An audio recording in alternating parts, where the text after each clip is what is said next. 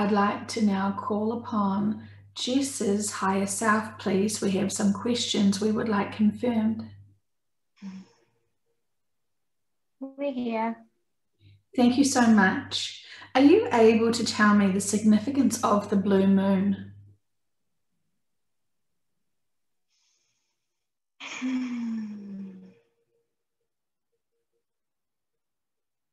The blue moon refers not to the colour.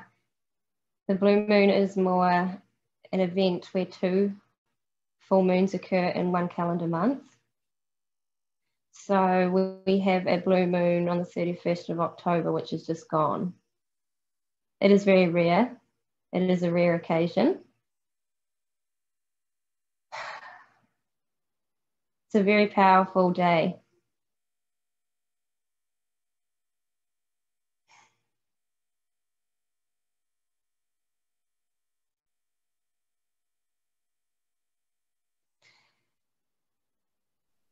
Just can see aliens flying around. It's the activation of it's activation of light bodies on the blue moon.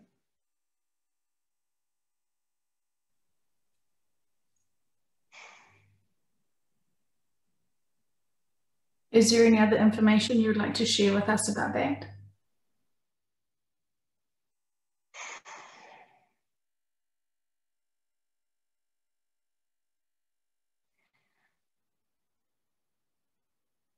We're just showing Jess ships flying around. It's a massive day for activation.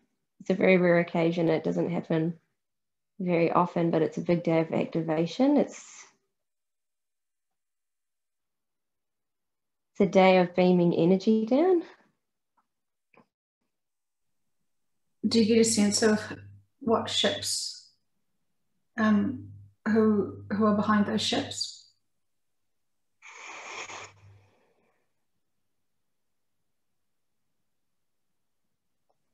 Arcturians, the Galactic Federation.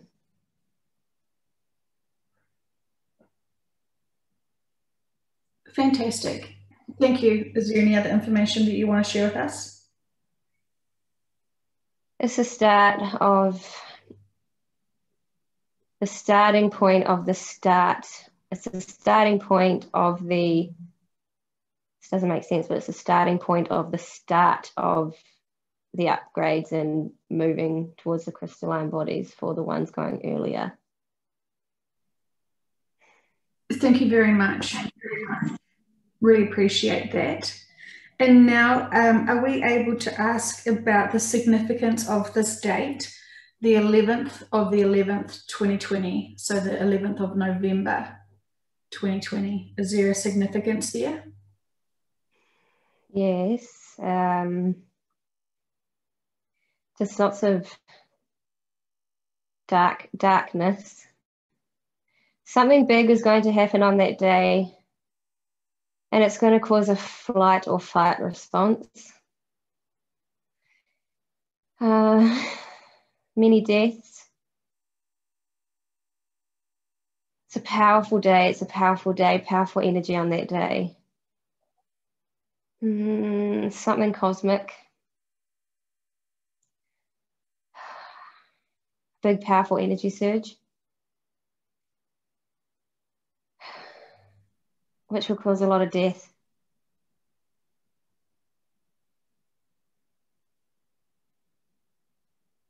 Thank you. Is there any other information you want to share with us about that? It needs to happen. It may seem doom and gloom for some people, but for the ones that can see the bigger picture, that are moving more towards a 5D mindset, they will be okay because they can see the bigger picture of it also. It needs to happen. Please just know that we'll be okay. You'll be okay, and we will be there to protect you. You will be protected anyway. You'll be upgraded. Thank you. Thank you very much. And what does it mean, and will this happen, to have the Insurrection Act? Will this happen, and what does it mean?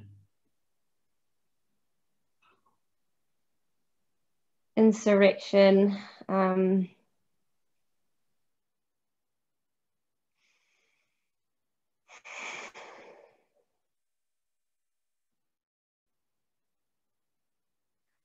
Insurrection won't happen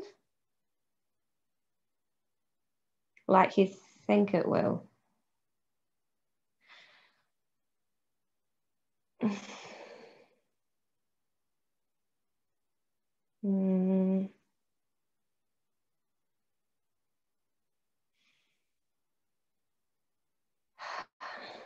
There's some information that we don't want to give you because it's not going to serve a purpose right now.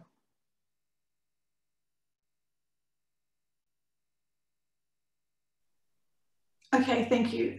I respect that. What information can you give me about it?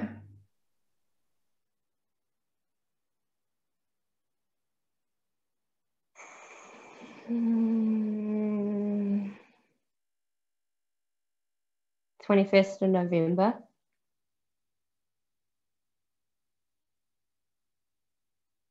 Day of insurrection.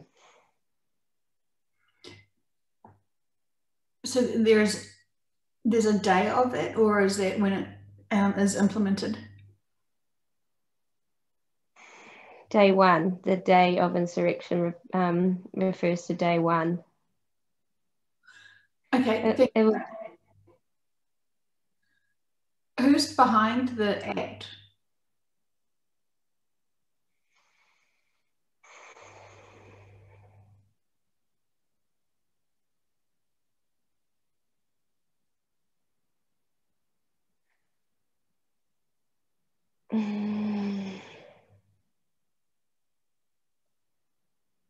I think they've just woken me up. Whoa. Okay. I don't think they want us to know. Yeah. Okay. I'll pause. I fully understand that. Hang on. Am I able to call in the subconscious or the higher self, please? Yes, we're here. Thank you. Why did you kick my client awake? We're sorry about that. There's just a few things have changed. We don't like giving you wrong dates and information that's not going to serve you at this point. So we know that you guys want to know things and we totally get that. But there's just things that aren't going to serve you right now at this point, and we don't want you distracted by acts that the president signs or, Trump is behind a lot of this, but we don't think it will serve you any purpose right now because things are always subject to change. Does that make sense? Yes, it does. It does. And can we confirm, did Jess know about this before the session? She has no idea what it means. She's even thinking right now, what the fuck is the Insurrection Act? Yeah. And this was the purpose of the last 3 sessions that I've had with Andre, Kane, and Jess, is to ask them very similar questions and see what their subconscious has to say, just for out of interest and curiosity, how each person will respond to these questions. Yes. We've seen that, and Jess has been like, oh my God, I'm going to say something wrong. I just know it. So we totally get that and we understand. Yeah. So Jess can relax and she doesn't need to feel any pressure at all. It's all on you, Connie, to... That's right. It's all on me. To entertain us and to see how these blind sessions work. Exactly. It's fun. It's fun. It's fun. We do like it. We like it. It's good. It's good for us too because we like, we like little games and we like to play around as well. We're not all serious all the time, so it's fun. It's great. Okay, thank you. Thank you very much. In terms of the souls of people who have passed on, who have not fully crossed over, shall we say, how can we help them, and how is the best way to help them cross over if they are what we would sort of generically call lost souls? Do we do this in sessions?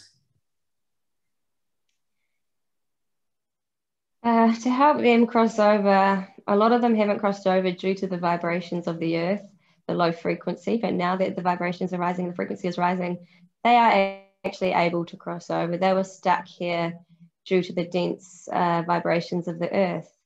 They were lost, but now that the vibrations are rising, they are actually finding their way home again. So it's not needed to set them free through sessions. They will get home. Thank you. Is there any other methods that they could get home with if they were sort of distracted? They usually get distracted by third dimensional drama. So the best way to help them get home is to not delve yourself in fear mode. So the more fearful people are, the more left brain thinking, the more the souls will get trapped. But ultimately, the more we raise our vibrations. So just think positively, raise your own vibration, and that will help them. Basically, they can just like a wave, they can ride the wave of high vibration frequency all the way home.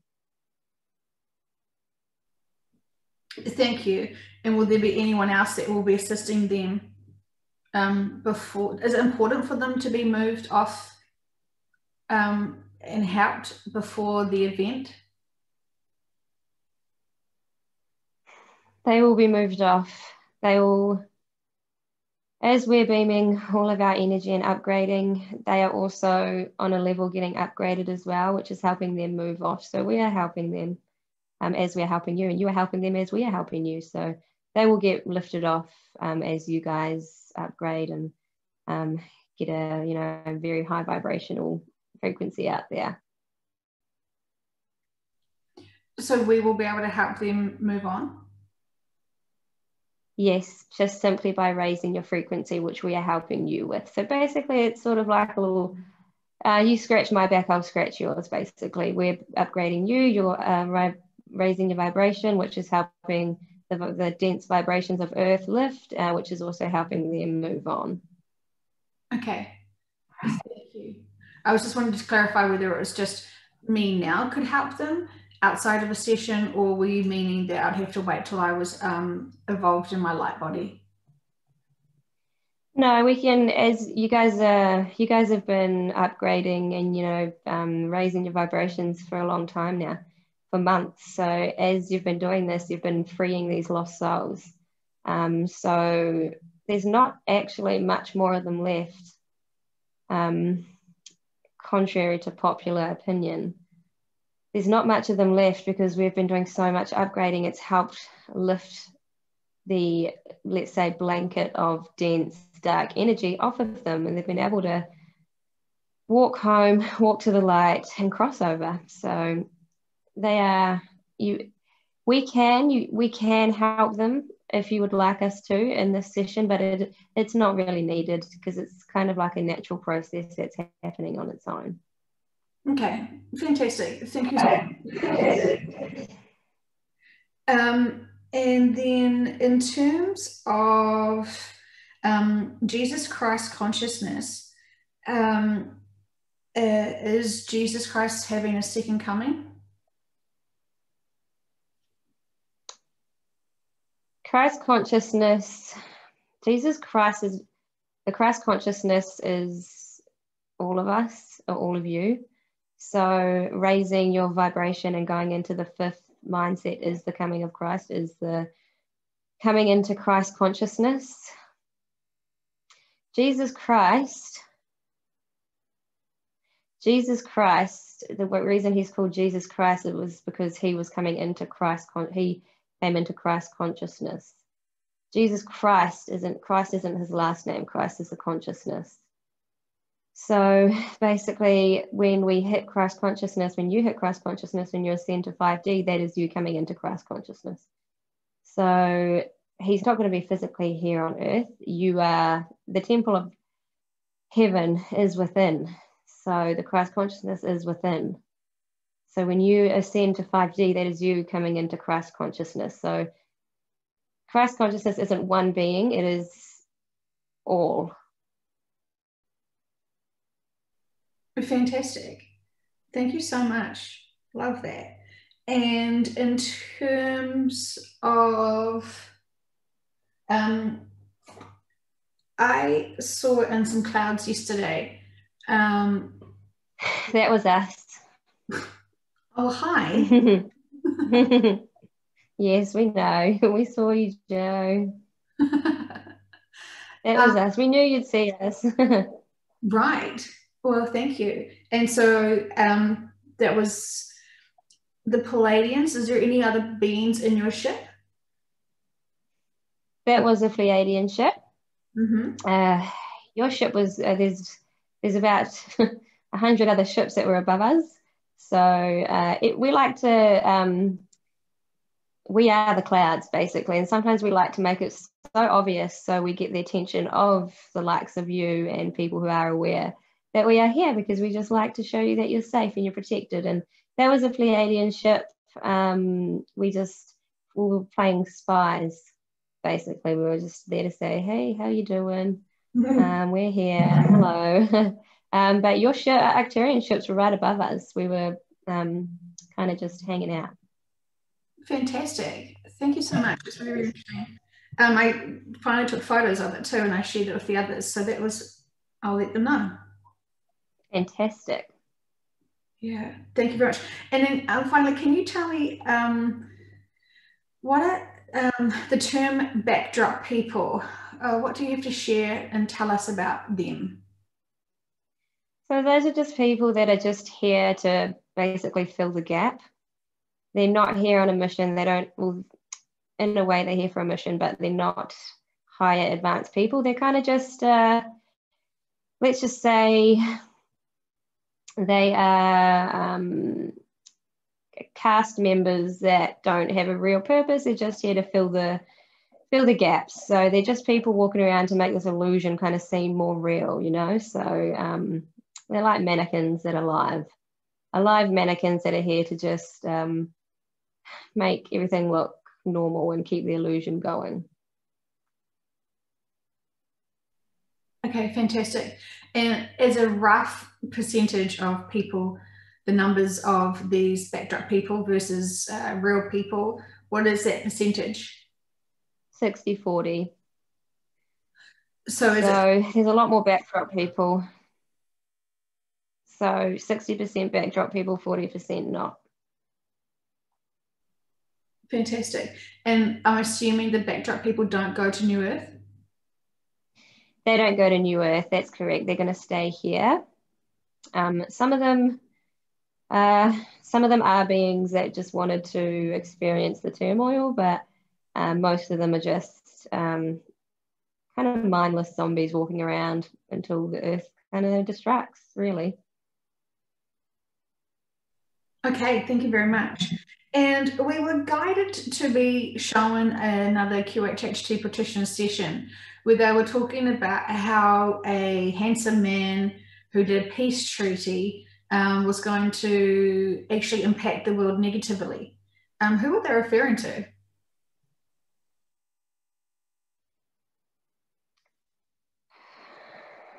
This is not someone that has come to light yet. This person will be well known after we ascend. So it's not anyone that we will know now. He will kind of take over in the coming end days of the world. So once you've all ascended to the new planet, this person will come forward and people will think he's amazing. He's putting on a facade, but he's like the Chinese Communist Party. He's got a bad agenda. But none of you have to worry about that because you won't be here. So none of really your concern. You're not going to be affected by it. So it's all the people that will be staying here will be affected by it, but not you guys. So there are practitioners and their clients then that are going to be staying on the old earth? Yes, there will be, because some practitioners haven't actually, they're practitioners, but they're not practitioners for the right reasons. Some of them have specifically become QHHT practitioners to spread negativity, and that'll be like the new norm on the old earth. They'll continue to be QHHT practitioners, but they'll be spreading fear. So yes, some QHHT practitioners have been put here to spread fear and propaganda, and they won't be ascending to the new earth. And out of curiosity, how does the subconscious work through that then? Why is it hard for the subconscious not to share the bigger information and the truth, or is it because you know the purpose in their life contracts and therefore you give them the limited information, or is it mistruth? No, it can't be mistruth. It's not hard for the subconscious, because the subconscious doesn't feel the same emotions that a human body feels. The subconscious can choose not to feel sadness and indulge in three-dimensional egotistical behavior. So the subconscious is a higher being, and it knows the bigger purpose here. It signed up for this, and it's what it wants to do. Of course, there's free will, and it can change. A human can change its contract if he wants to, but the subconscious always sees the bigger picture of things, as does the higher self. So there's no sadness, there's no upset, there's nothing upset. The subconscious is not upset. It's what it's signed up for, and it's going to learn the lessons that it wants to. Okay, thank you. And so the people that are staying on the old earth, they're not asking the bigger questions about, say, like new earth, and if someone's who's going to go to if someone's going to stay on the old earth and they ask in a QHHT session about the new earth, and if they're going, will they be told the truth, or will they be told that they're staying on the old earth? They will always be told the truth. The client will always be told the truth from their subconscious, because it's very vital to them. A client could be going to the new earth, but the practitioner might not be. So the subconscious can hold back some information if it does feel that the QHHT practitioner isn't going, hasn't got the right agenda, or we will just merely wake the client up and kind of block them from seeing a lot of stuff about the new earth, because it will trigger the practitioner's ego if they are staying on the old earth. So we are very careful with that, because sometimes there are clients that are going to the new earth, and then QHHT practitioners are staying on the old earth, and it triggers their ego when they talk about it. So we do block them a little bit. If a person was going to the new earth, they would have a better session with you, Joe, as opposed to a practitioner that wouldn't be going. So we would not put up any blocks, and we would make sure that that we are getting as much information out as we can, because we would feel more comfortable around you, and we would give information more freely. Is there any telltale signs that you can find out whether a practitioner has got the right agenda or the wrong agenda for any future clients' interests? Yes, they should listen to other sessions and see how they ask questions, see how they react to questions about new earth and old earth, and see if they get triggered and see if they laugh at it. You can always tell, use your intuition. You can always tell if a practitioner hasn't got the right, your best interests at heart. So always listen to your intuition. It's your guidance system. But it would definitely help to listen to sessions beforehand of that practitioner. Listen to their voice and see if it resonates with you. See if it gives you a calming feeling, or it makes you feel a bit agitated. That's always a good telltale sign as well. Yeah. good information. Thank you so much. Okay, so that completes our experiment.